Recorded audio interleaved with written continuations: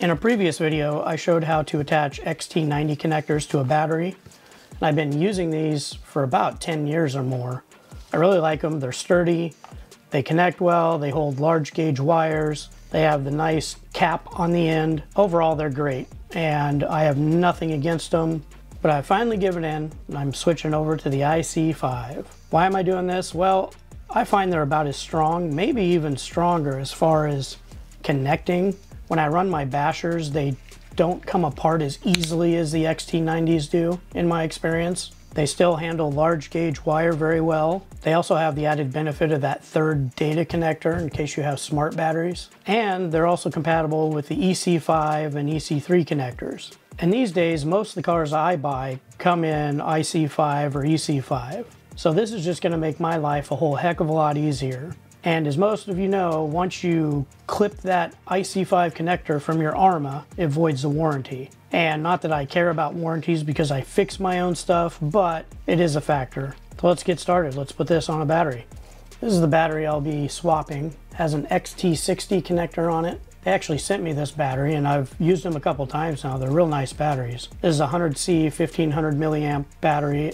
It came well balanced, charges well, has a lot of punch to it too, so I like them. But they came with XT60 connectors and I'm gonna swap that out for the IC5. The first thing you want to do is cut the old connector off, and you want to do this very safely. So you do one wire at a time, and I'll show you the method I use. Never cut across the wires. As I said in my previous video, if you do that, you're going to have a bad day. You're probably going to have some kind of ignition in the battery, and it's not going to be pretty because you're going to close the circuit. So you want to cut one cable at a time and only work with one cable. And the easiest thing to do is just to fold that cable back. Some people will put a rubber band around it. I like to just take some electrical tape and just put it around real quick. That way there's no way these two wires are gonna touch. Now you can safely cut the other wire and work on this wire only to start with. First you'll strip the cable. This is an old electrician's tool I've had for, man, probably 20 years. But I'll post a link to a similar tool in the description.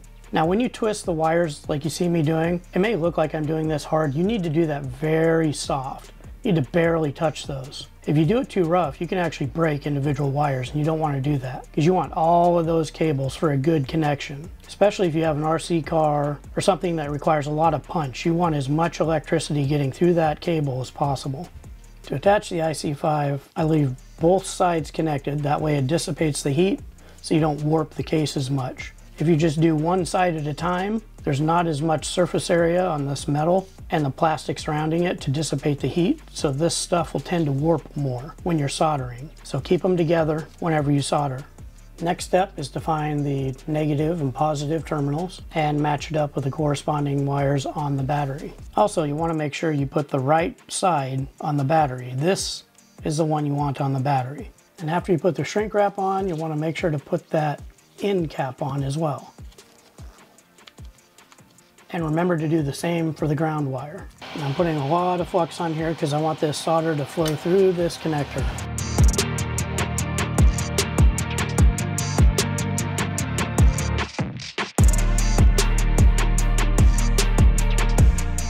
And I just clean it off with some 99% isopropyl alcohol. And if you can tell, it's hard to see where the cable ends and the connector begins. And that's what you want to see. And then you just bring your shielding up. Next, you'll just want to heat up your shrink tubing so it shrinks down. And for the ground cable, it's just rinse and repeat.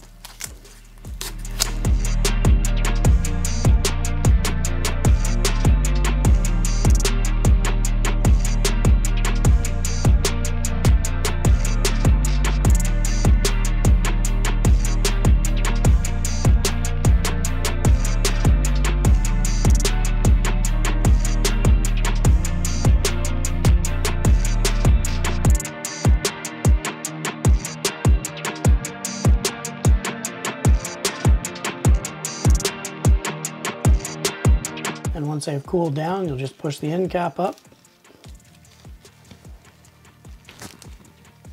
And when it snaps in place, you're done. Anyway, that's how I attach an IC5 connector to a battery.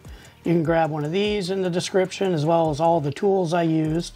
Thanks for watching and see you next time.